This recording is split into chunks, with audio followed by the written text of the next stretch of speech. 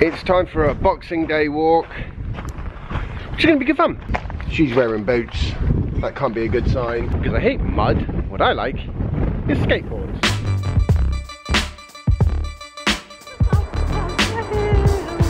Yeah, he stood on the scooter. You guys did all the work. Daddy. Hello.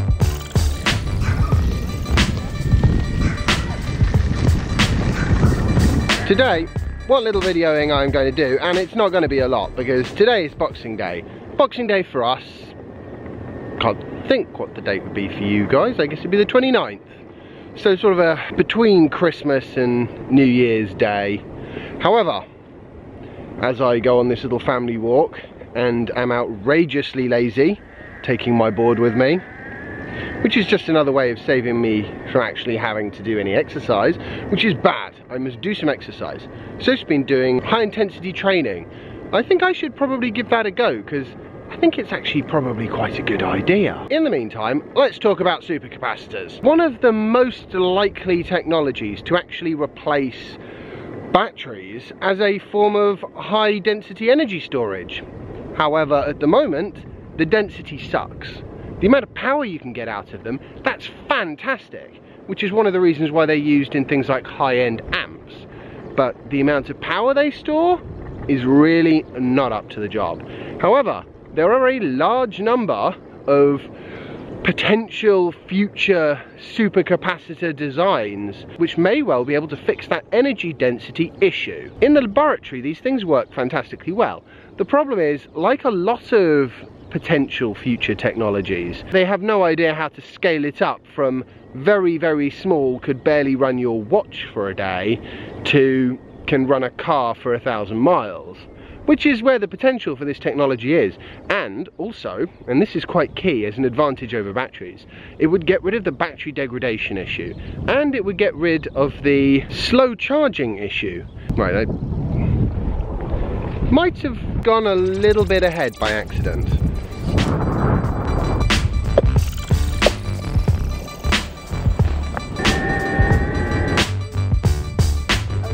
I know what he's looking for. He's looking for the water that you almost always take with you. Oh, do you mind if I come quite fast?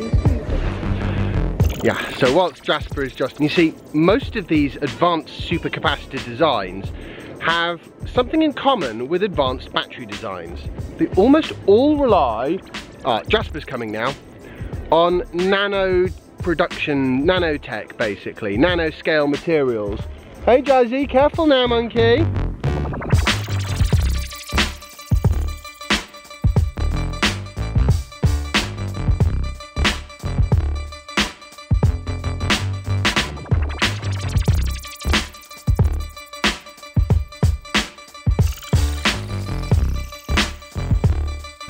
Jasper, you can't just be a downhill monkey. Jasper, you'd like skiing. You never ski uphill. Well, actually that's not true. Some people do. When you get big hills like this, you weave from side to side, it reduces the angle a little bit. You have to recharge this thing some point. Excellent, where was I going with these supercapacitors? Yes, the big drawback is the manufacturing of them. It's all basically nanoscale designs. That's where the efficiency and necessary energy density comes from to make them a reality. And the problem with nanoscale designs is to date there are virtually no commercial applications of it, because the manufacturing can only be done on the small scale, and even then requires a small fortune in investment. Something which is quite a barrier. Might have to go back and see how Jasper's getting on now. This has been torturous. Jasper got cold because he didn't want to have to scoot up a hill, and now he's too cold to actually do anything except moan. And we didn't bring any gloves for him because he wouldn't have worn them. Nearly there, not long to go. You can see Marshall and you can watch Paw Patrol, or you can watch Going on a Bear Hunt. So we're bribing him. I do get it. My hands are cold. Anyway, I sincerely hope that supercapacitors do become a thing, because they would fix all the shortcomings that come with batteries, and they would just generally be awesome. But at the same time, if supercapacitors ever work, then I'm pretty sure high energy density batteries with very low degradation will also become a thing. because they rely on the same thing. Nanotech would be brilliant. All sorts of amazing stuff we'd be able to do with that. We'll have more fun on scooters when it's warmer.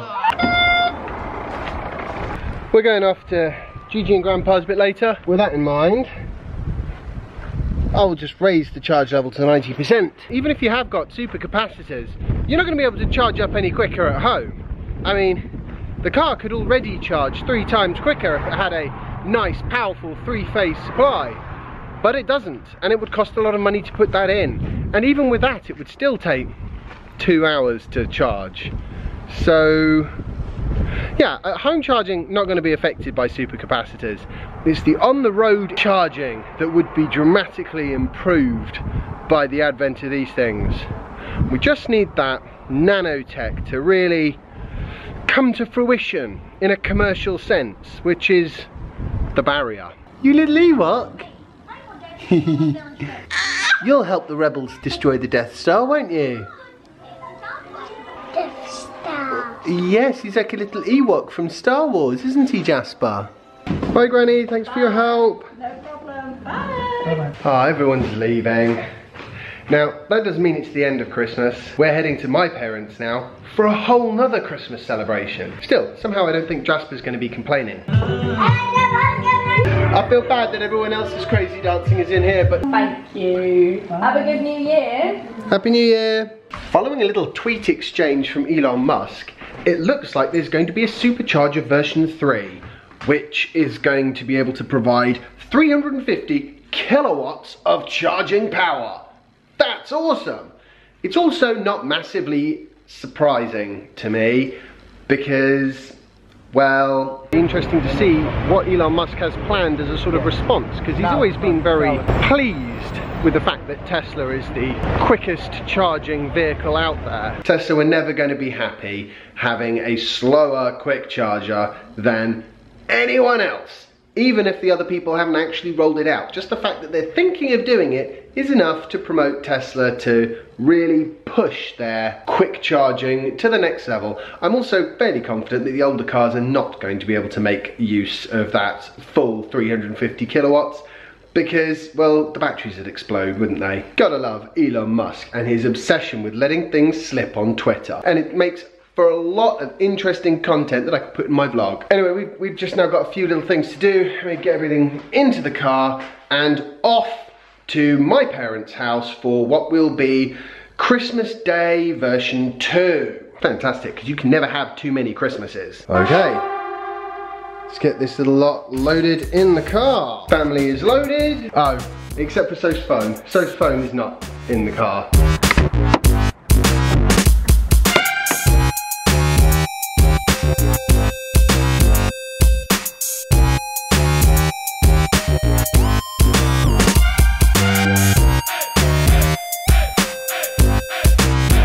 Well, Merry Christmas, everybody. Merry Christmas. Hey. Yes. Pull the tail. Taken with the dragon.